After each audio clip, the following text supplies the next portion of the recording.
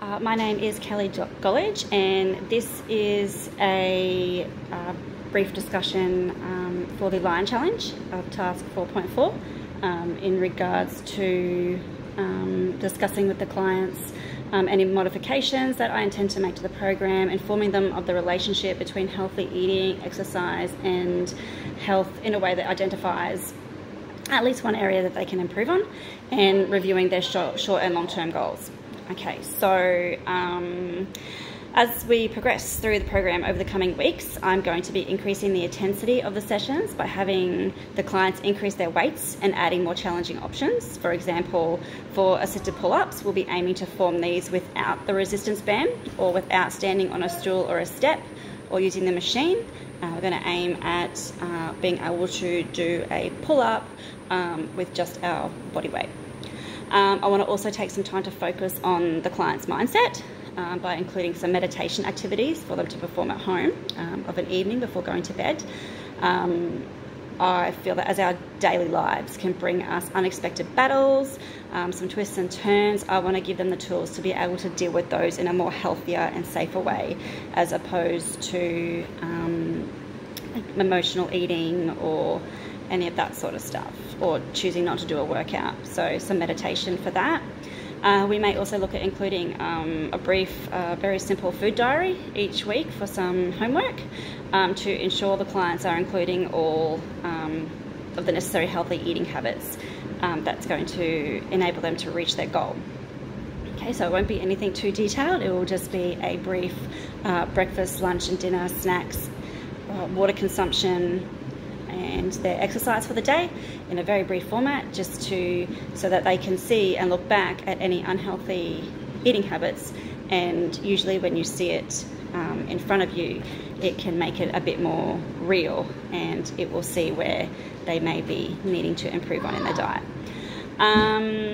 If you're not eating a nutritious diet, then this will reflect in the performance in workouts.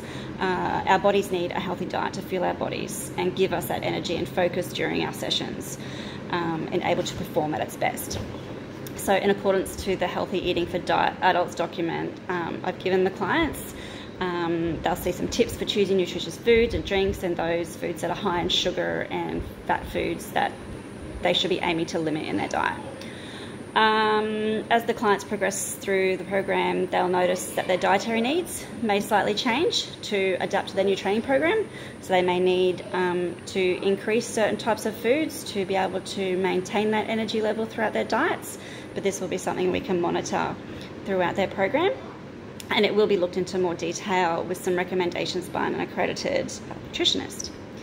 Reflecting back on the short and long-term goals that the clients set at the initial consultations, we'll base our first couple of months of programming around getting them familiar with the exercises and the environment, getting them comfortable with performing the exercises, and establishing what's going to work for them and what exercises they enjoy.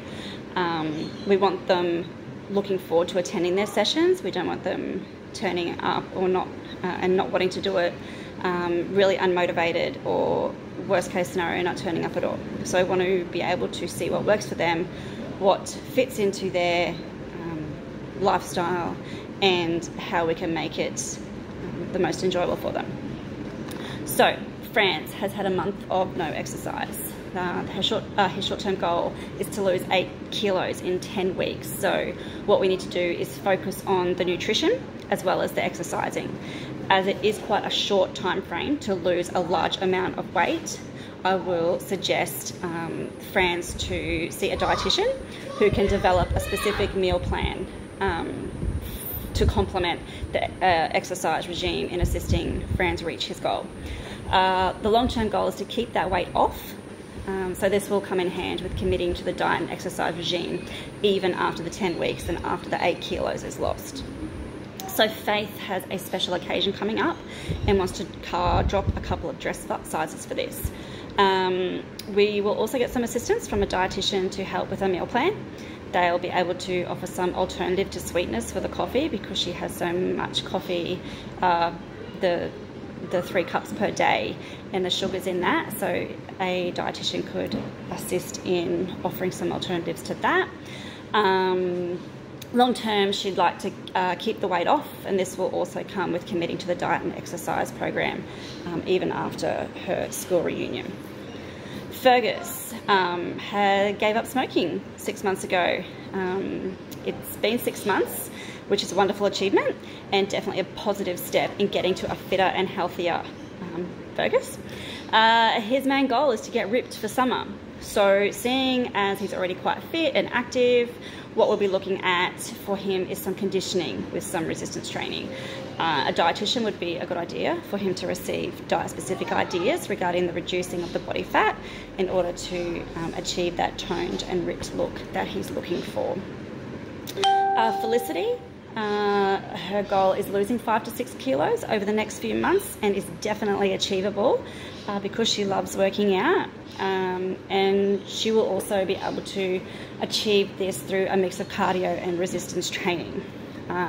It's great that she enjoys the exercising with others, as this is a really great mood booster and confidence booster for herself and others in the group, and will also help with motivation with the training.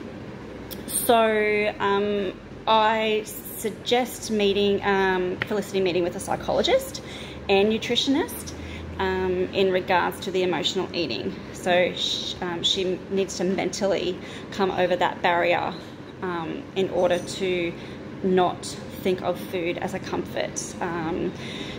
That can help find out the trigger for the emotional eating and possibly some alternatives to the chocolate. Her body may be lacking in something, hence why she's eating the chocolate and so much of it, and even when she's already eaten, say, dinner or something, and she's sitting down to watch TV, she's still snacking on that. So find out what the trigger is for that, if it's just out of boredom, some alternatives. And we can also look at ways at reducing the need to eat whilst watching TV. So if it is out of boredom, then what's an alternative to, say, maybe if it's the sugar, then maybe a piece of fruit, or maybe meal prepping some healthy snacks to eat at that time. Reducing the consumption of chocolate will help with her mood levels and productivity throughout her day also, because she does have that lack of self-worth and wanting to make herself proud. So that dropping that sugar level will help with her mood boosters. So I hope all of this sounds good for the clients, and I look forward to joining them on their health and wellness journey. Thank you.